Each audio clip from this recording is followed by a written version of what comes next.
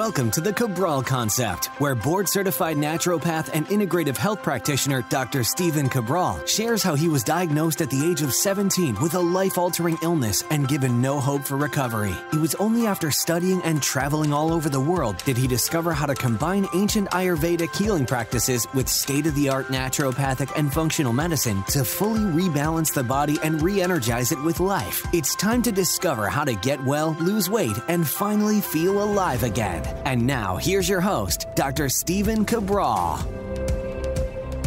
Welcome back, everyone. So glad to have you here on today's show, our wellness weight loss show of the week. We're going to be talking about how to control cravings and feel less hungry. We're going to talk about intermittent fasting. We're going to talk about all the topics that you need to succeed in your wellness goals, your body transformation goals, and your anti-aging goals, because they can all actually be one and the same. You can get your very best body with your very best health and also not have all the detrimental effects of a lot of nutrition-based programs that are set to give you great upfront results, but detrimental metabolic results in the long term. So one of the things I would like to just add as we're getting started is I do hope that you tuned into yesterday's show.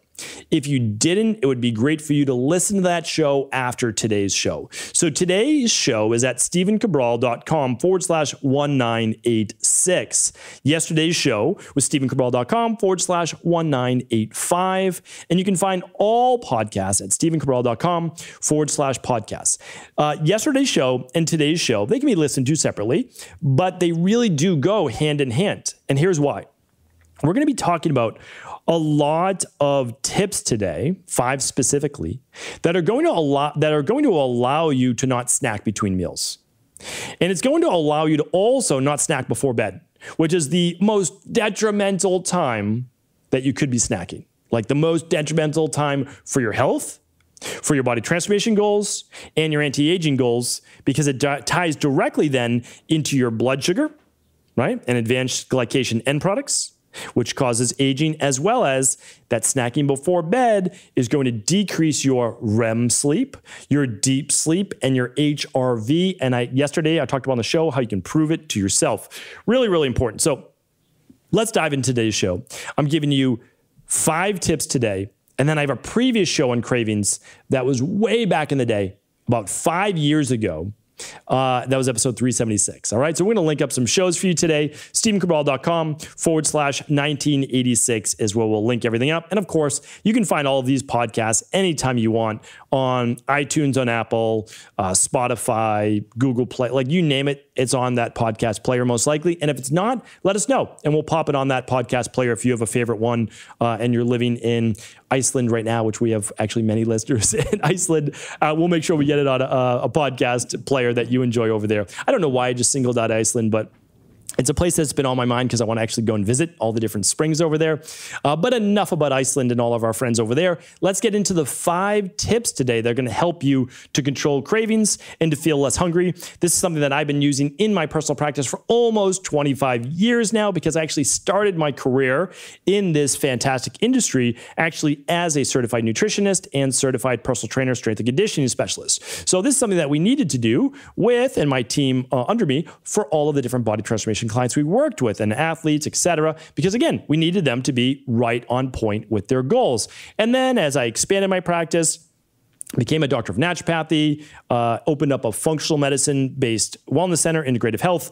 Then we started using this, of course, with wellness-based, because it's really difficult to be at your best in terms of wellness or anti-aging if you're not controlling blood sugar and digestion as well. All right, so first tip is this. We, meaning you and I, should not have our largest meal before bed. Please tune into yesterday's show. We talked all about that. I gave you many reasons why. I'm just going to give you a couple today. And then, of course, I would love you to tune in as to the full show as to why, about 15 minutes yesterday. So here's the issue with eating right before bed. One of the biggest things is it's going to decrease your sleep quality. You might say, oh, well, I fall asleep great. I don't disagree with you. Don't disagree. You might fall asleep great. And that's fantastic. The problem is you want to get 90 plus minutes of deep sleep, 2+ hours of REM sleep, and you want a good, strong heart rate variability. Those people that have alcohol with dinner or have dinner within 2 hours or so of going to bed actually, or have their largest meal of the day, actually typically dip on their REM or their deep sleep and or their heart rate variability. The only way to know that is simply to do 1 week where you're finishing dinner 3 to 4 hours before bed, typically by 6 p.m. or so.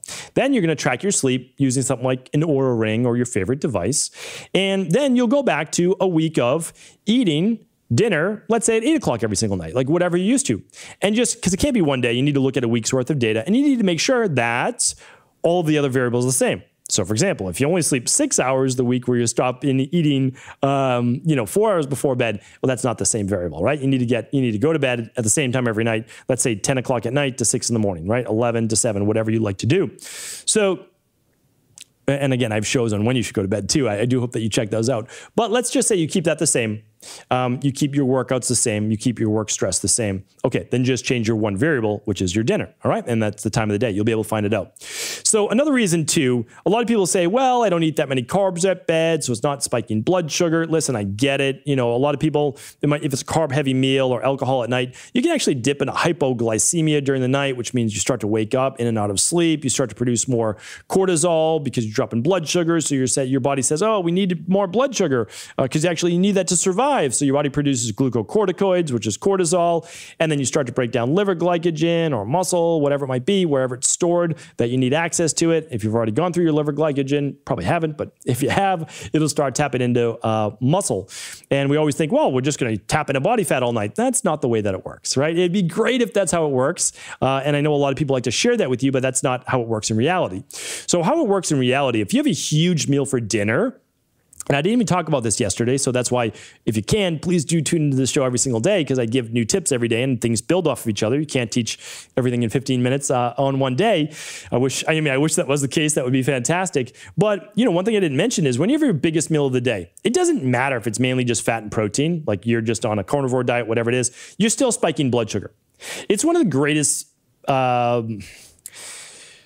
facts that nobody ever talks about. I want to say myths, but it's not a myth. It's a fact. So if you have like 60 grams of protein at that meal, let's say you have a big steak and there's lots of fat, there's lots of protein, and you're like, oh, it's low carb, I'm not worried about my blood sugar.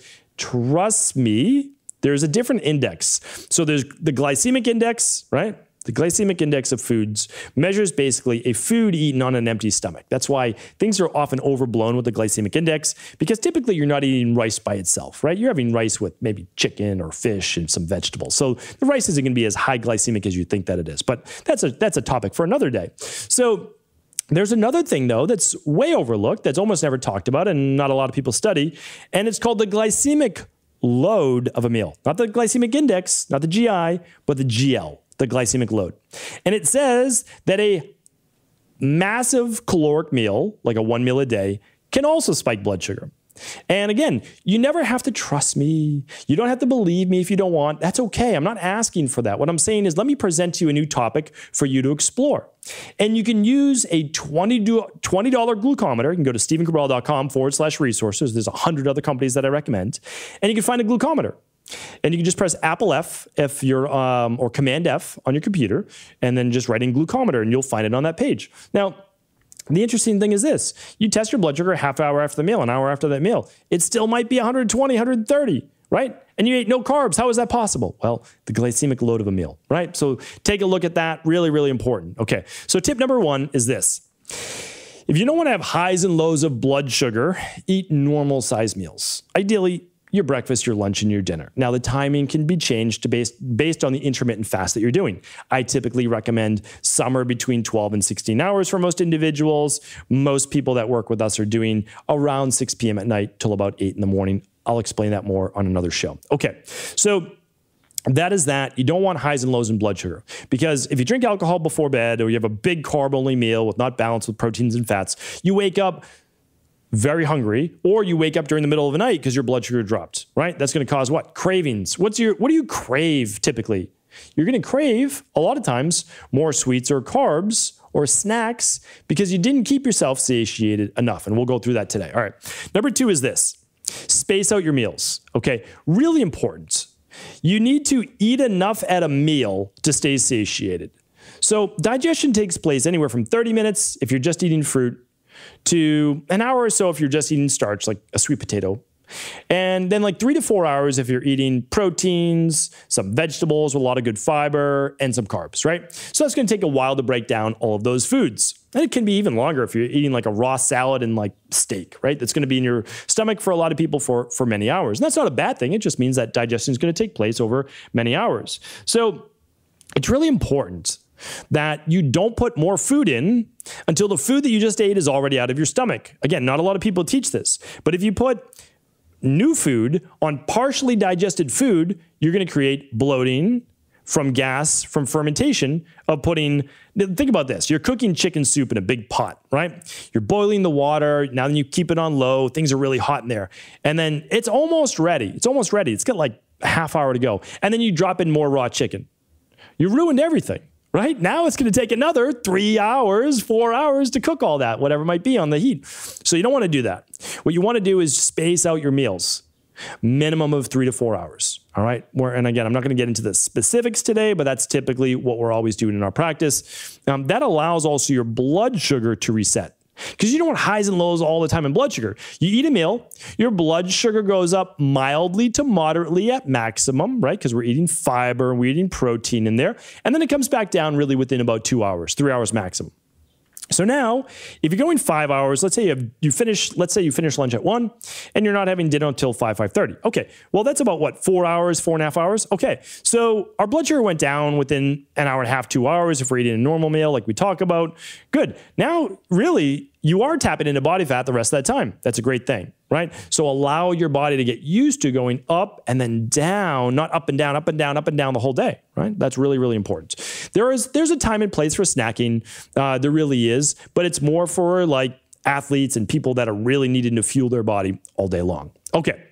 Number 3 is this. Make sure you're eating 0.8 grams per kilogram of body weight of protein every single day. Okay, so I did a show on this. It was episode 1980. You're welcome to check that out. We'll try to link it up at 1986 today.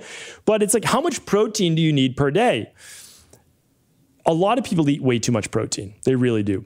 However, there's a big segment of the population doing 1 meal a day or 2 meals a day or plant-based only, and they're just not getting the 0.8 grams per kilogram. And again, like I know for we Americans, working with kilograms is difficult, right? The 2.2 pounds, it gets a little confusing. Easiest way to think about it is this. Divide your body weight in half in pounds, right? You weigh 160 pounds, okay.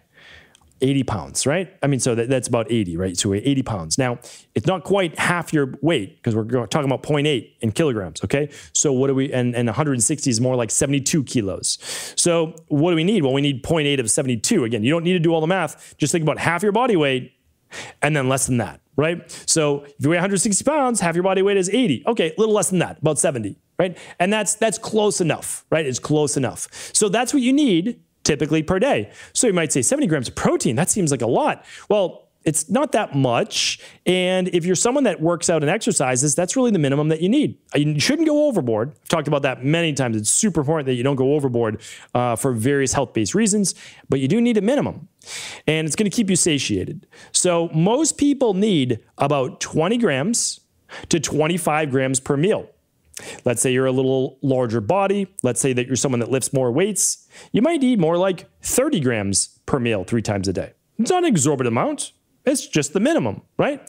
So 20 grams a meal is actually easier than you think. Honestly, it really is. You can use something like the daily nutritional support in the morning. It's 15 grams. You add a little bit more to it, you're getting to 20, right? Some nuts, some seeds, whatever you'd like. At lunch, you only need a palm size, not your whole hand, a palm size piece of salmon, or you can do a plant-based lunch. A lot of times that's what I do. Hemp hearts, 3 tablespoons. You're getting 15 grams right there. You add a little sweet potato. Sweet potato has some protein. Your broccoli, a cup of broccoli has a couple grams of protein. You'll get to 20, no problem, right? Dinner, that palm-sized piece of chicken or fish or whatever you'd like to do, you're getting over 20 grams right there. So it's not difficult, but you have to be cognizant of it. Why am I talking so much about protein? If you are hungry within an hour to an hour and a half of eating a meal, most likely you didn't get one of 2 things: enough fiber, or enough protein. Make sure you're getting your 10 grams of fiber or so at a meal. Make sure you're getting at least 15 to 20 grams of protein minimum. All right? That's going to help a lot with cravings.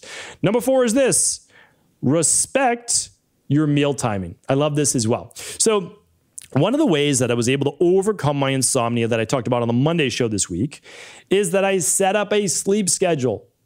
And lo and behold, it worked. Took about 3 weeks, used my sleep-based supplements, had to get myself to bed earlier, all these different things, and it was painful for 3 weeks. Hey, but sometimes things are painful for the short amount of time to then be beneficial, right? I had to wake up at the same time every day. Even if I only got 4 hours of sleep that night, I had to wake up at the same time every day. Then what did I do? Well, I had to go to bed the same time every night. Now, here's what happens. After 3 weeks, good, I reset it. I use my sleep supplements. I begin to wean off those. Life is fantastic. I can now train my body when to go to bed. So now I want to stick with that, right? It's huge benefits to sleep. So what I say is now I need to stay within a half hour on either side of bedtime. I can go to bed at 9:30. I can go to bed at 10:30. My typical bedtime is 10 p.m. That's what I do. I wake up around 5:30. So that is what we need to do for meal timing as well, because then our body gets used to when it should go to bed. So now I can fall asleep within 10 minutes of my head hitting the pillow, as long as it's within the parameter of about 30 minutes. Body can deal with a little bit, not a lot of it. So that's my new phrase. When we're looking at meals, within half hour the same time every day. So I could eat breakfast at 7:30. I could eat breakfast at 8:30. My breakfast is typically 8 o'clock, right? It's my smoothie, my oatmeal, etc. And lunch, okay. Lunch is typically around 12:31. Well, what do? Well, I could eat lunch a half hour before, a half hour after. But then my body gets used to eating at those times, and believe it or not, it tells me when it's ready to eat. It starts to build up that hunger that says, good, we're hungry. We're ready then to take on food. So if you do that, that is going to allow your body to know when it's time to eat. If you're always eating and you're always grazing, your body has no idea when it's supposed to turn on digestion and turn off digestion. Super big tip right there. All right, number 5 is this: incorporate intermittent fasting daily and then weekly. So, it's interesting, but I consider like 12-hour overnight fast just normal human life, for eating. But a lot of people consider that an intermittent fast. And it is, technically it is. The only people that shouldn't be fasting for 12 hours a day are those people with hypoglycemic issues. Maybe they're dealing with blood sugar dysregularity, such as diabetes, or they have adrenal-based issues, HPA axis issues. And again, I was there for all of them. I had type 2 diabetes, I had Addison's disease, and certainly hypoglycemia, which led then to hyperglycemia, because I would drop so low in blood sugar that my body would overproduce glucocorticoids, and then I would have high blood sugar eventually. Couldn't do that anymore, and then I ended up with Addison's disease, which I'm happy to say, again, I truly believe you can overcome any thing life throws your way health-wise, and I no longer have any of those issues. So that's, again, I learned from a lot of brilliant clinicians and doctors overseas as well, and that's just, now I try to pay it forward to you. So for most people, though, at least 8 o'clock at night to 8 in the morning. Ideally, 6 o'clock at night to about an hour or two after you wake up. Right? That's great for most people. Most people stop eating at 6, start eating again at 8 when you start the stress of the day. You can adjust it yourself, and you're going to have to play with it a little bit, right? If you start to get a headache or moody or cranky or any of these things when you start to get moving in the morning, well, you need to eat just a few minutes before that. You got to give your body some fuel. There's nothing wrong with that. You can transform your body with eating breakfast. A lot of people think that like somehow you can't eat breakfast anymore. You can. You just have to schedule things properly, like I talked about on yesterday's show as well. So now, don't get me wrong. For some people, like we have a body transformation system called the Fatlocity system, and it teaches you specific eating plans. And our plan on that for people that want to transform their bodies, typically 10 a.m. to 6 p.m. And we talk about what breakfast should be, what lunch should be, what dinner should be, how to work in some even fasted cardio if you want in the morning, or just walking, or whatever you'd like. But that's very specific. And again, for most people, a daily intermittent fast somewhere between 12 hours and 16 hours is going to be healthy and fantastic. And if you're still running your labs like the big 5, or at least the stress, mood, and metabolism, you can always be checking in on your cortisol levels, estrogen levels, androgens like testosterone, as well as your thyroid. And if you're ever worried about your metabolism dipping from a longer fast, you can always run the labs, and the labs will tell you exactly what's going on. So, that's really what it's about. And then as you get a little bit more advanced and you're used to doing your 12 hours, 14 hours, 16 hours, then you can get into a 1 day a week fast that I will link up that how to do that today at stephencabral.com/1986. That's my 1-day reset diet. It works phenomenally well because every day you're still having dinner, but I teach you how to reset that metabolism. I do it every Monday, 3 out of 4 Mondays a month. And certainly you can do the same as you become a little bit more advanced. So that is my time for today. Hopefully this show was helpful. Thank you so much for tuning in as always. And of course, if it was helpful, please do feel free to share this information with anyone else you believe it could serve. Take care. Thank you so much for tuning into the show. Before you run, I want to make sure that you have gone over and visited our online functional medicine practice over at equa.life. And that is because this week we are offering up to 25% off during our semi-annual sale. It only happens twice a year, once every 6 months. And I want to make sure you do not miss it this July. We offer up to 25% off store-wide on your favorite at-home functional medicine lab tests, protocols, and of course, individual nutritional supplements. This will allow you to pick up that at-home lab test you've been looking to do for yourself or maybe for the whole family. Pick up the CBO protocol, the Parasupport protocol, the heavy metal detox, a functional medicine detox, whatever it is that you need right now. It is up to 25% off store-wide, something that we love to do for our community. You won't see this widely advertised, but it is for our podcast listeners and of course, our online community support group. So take advantage of the savings. Let us know what you decided to invest in. And of course, we're here for you. If you have any questions, do feel free to reach out. Again, we are here to help. Head on over to equi.life for savings up to 25% plus daily deals that you won't want to miss. Take care, everyone.